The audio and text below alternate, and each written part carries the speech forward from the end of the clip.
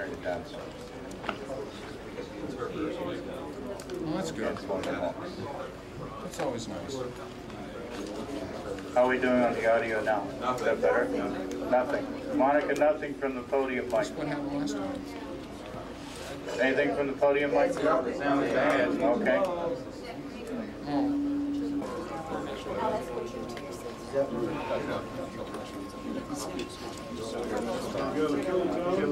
Skill town.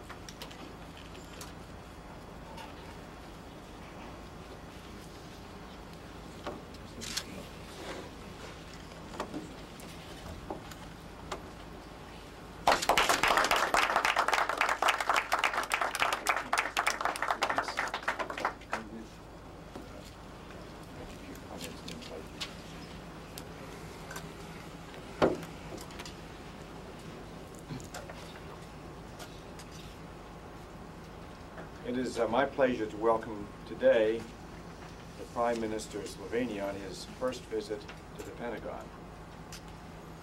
I last saw Prime Minister Drnovsek during my visit to Slovenia in September.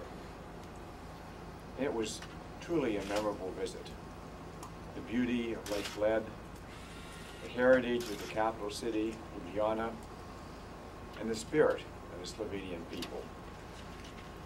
The people of Slovenia have built a modern, flourishing nation, a nation that the United States is honored to call a friend. Last year, we advanced the U.S.-Slovenian friendship by setting forth an ambitious agenda to deepen our defense cooperation. Today, the Prime Minister and I are moving ahead on that agenda by signing a General Security of Military Information Agreement. This agreement will make it possible for our governments to exchange classified military information.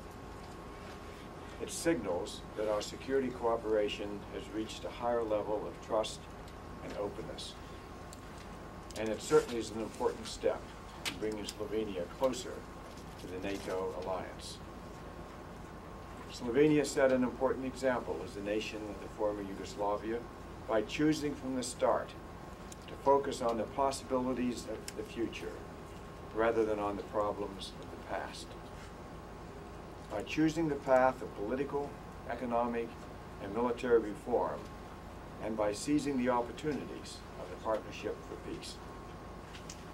In making these choices, Slovenia has emerged in the forefront of nations that are helping to bring about a Europe united in peace, freedom, and democracy.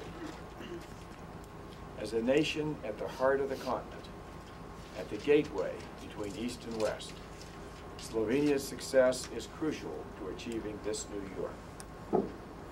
Now I would like to invite America's friend and Slovenia's leader, Prime Minister Drnovsek, to say a few words. Mr. Prime Minister.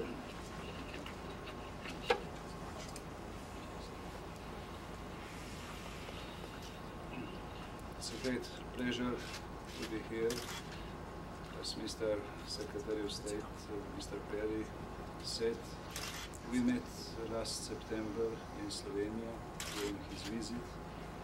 I remember his visit as a very interesting one, and today Mr.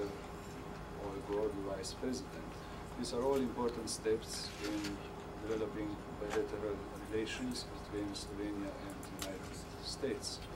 I can state today that our relations are excellent, that they develop very well in political. Slovenia is one of the countries that with very good development. The country which is considered very often as the best case among transition countries in Central and Eastern Europe. And we also present our candidate. Last year at the similar ceremony here in Pentagon, I asked you when the Slovenia will become a member of NATO. Are we nearer to that goal today? I should first of all note that neither I nor the United States makes that determination unilaterally. That is a determination which is made by all 16 of the NATO nations and the candidate members. And indeed, it's a decision which has to be ratified by the parliaments of all of the nations involved. Within NATO, there is a process to consider the new candidate members. And that process is moving along. Since you asked me that question a year ago, yes, the process has moved along on schedule. I expect that at the December meeting of NATO, the foreign ministers, that there will be a decision made to move ahead during the next year, during 1997, with the decision of who and when, who the new NATO members would be and when. So I think we're a matter of months now in those decisions being made. Are you planning to discuss with Prime Minister today the selling of American weapons to Slovenia? We'll discuss defense cooperation in all of its aspects.